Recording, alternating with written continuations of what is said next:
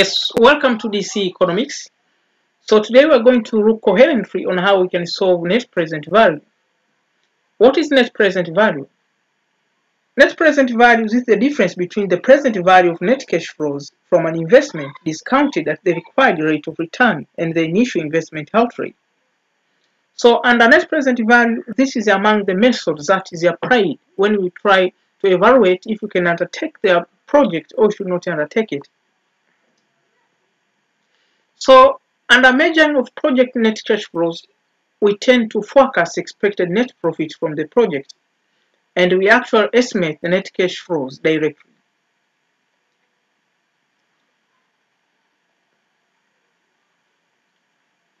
So, net present formula is given by taking out the CT, summation of CT divided by 1 plus R raised to the power of T minus CO. What is CT? CT represents out the net cash flow generated by the project at time T, and CO represents out the initial cash outlay on a project. So what is N? N, this is the number of life of the project, and K is what we refer to as required rate of return. So you may ask yourself, under net cash flow generated by the project, what are the net cash flows we are speaking about? The cash flow can be what is known as the outflow and the inflow. So under net cash flows, we tend to examine the receipt from sales of goods and services and the receipt from sales of physical assets. Cash outflow, after we tend to look on expenditure on materials, labor, and indirect expenses for manufacturing. So this includes sellings and administrative, inventory, and taxes.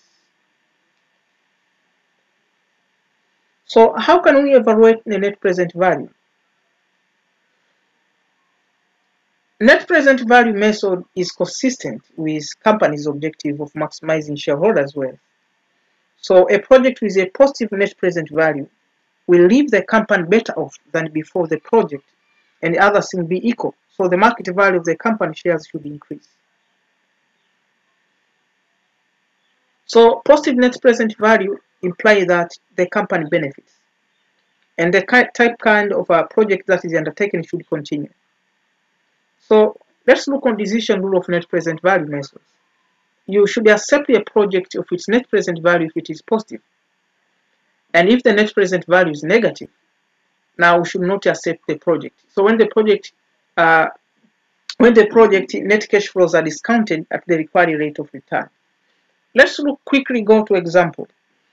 Now we require to calculate the net present value given the following data. We have A, investment of 9,000 US dollar, and B, net cash flows of 5,090, and 400 and 500, and 400 at the end of year 1, year 2, and year 3 respectively. So solution. Now from the formula of net present value is given by taking the summation of what net cash flow generated by the project at time T and divided by 1 plus required rate of return raised to the power of T, whereby T represents out the lifetime of the project. So when we take out net present value for the first year, that is 5,090, divide by bracket 1 plus required rate of return that you are provided is 10%. The required rate of return is 10%. So we plug in, that will be 0.1. When you take 10% divide by 100, it will give you 0.1. So let you plug in here 0.1, raised power of 1, then plus the second year, that is 4,500 divided by 1 plus 0.1 raised power of 2. For the third year, we plug in again the net cash flow, that is 4,000, then plus 1, 0.1 raised power of 3. Now we minus what is known as the initial investment outlay, that is 9,000 US dollar.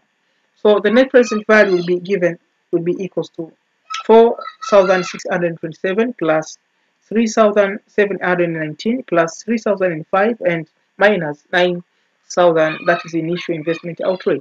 So the answer will be equals to 2,351. So this kind of net present value is positive.